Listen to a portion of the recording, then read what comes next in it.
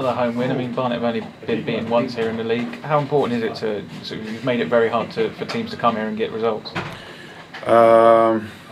Yeah, I think we played the whole season quite decent, and sometimes I'm really good the first half or sometimes the second half. I think for the most teams to play against us is hard. Unfortunately, we have a lot of draws. Otherwise, we're a little bit higher on the table also. But yeah, we try to improve that also. That we try to score more. But what you said, it's hard to beat us, and also away, I think.